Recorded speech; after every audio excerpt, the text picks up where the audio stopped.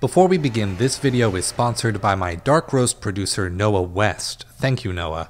If you would also like to support this channel, you can become a Java Bean over at patreon.com/SocraTetris.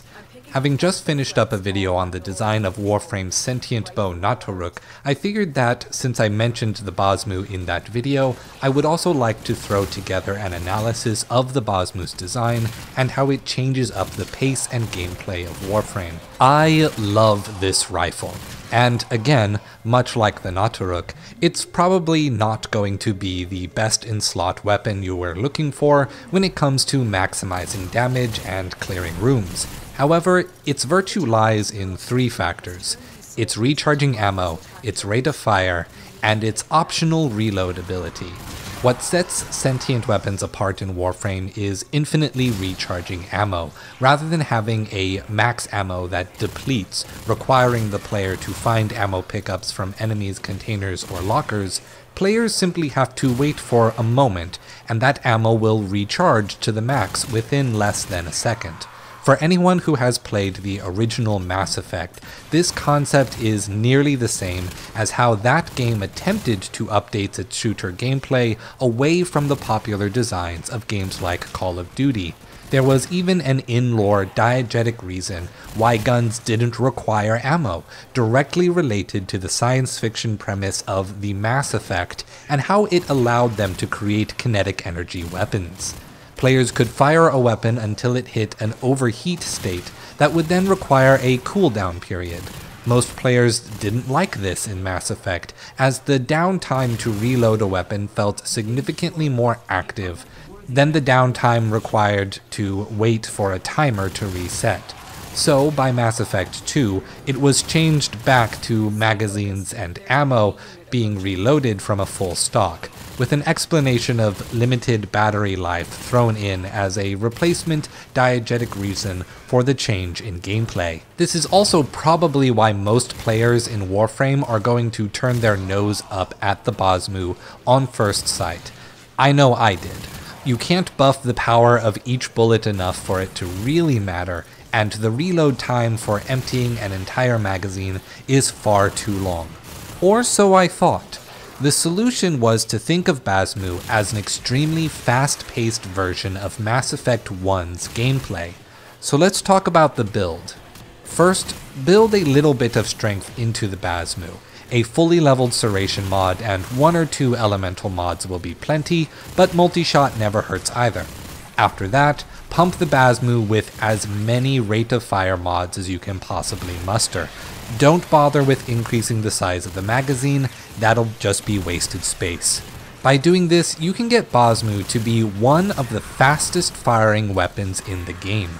The only caveat behind that is your skill as a player.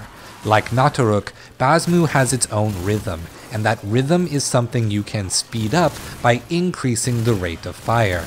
Since strategy is a big part of how to bring out the best this weapon has to offer, let's talk about the strategy. Your skill at using the weapon will need to keep pace with how far you boost that rate of fire. Otherwise, you will constantly be reloading on accident and slowing down your total damage output. If you can master this rhythm, however, you will be able to deal high single target damage that can wipe the floor with heavy units and Xmas units even at the highest levels of the game. Get a feel for what fraction of a second you can hold down the trigger and for what fraction of a second is needed to recharge to max ammo.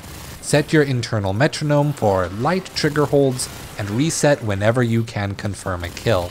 The high rate of fire means that the Basmu is practically guaranteed to be constantly triggering elemental effects and critical hits.